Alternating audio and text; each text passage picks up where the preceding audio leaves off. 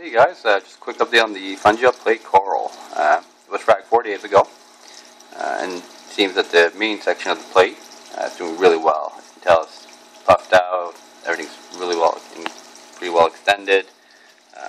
Actually, where the cut is actually extending over the cut, which is a great sign. Shouldn't have any problems with that guy.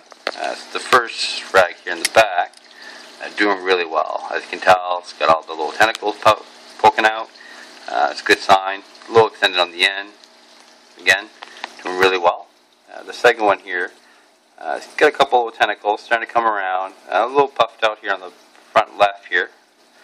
But again, this one here, I think it's maybe getting a little bit too much current. So we might have to move him a little bit, somewhere a little bit less current, and he'll probably hopefully come around.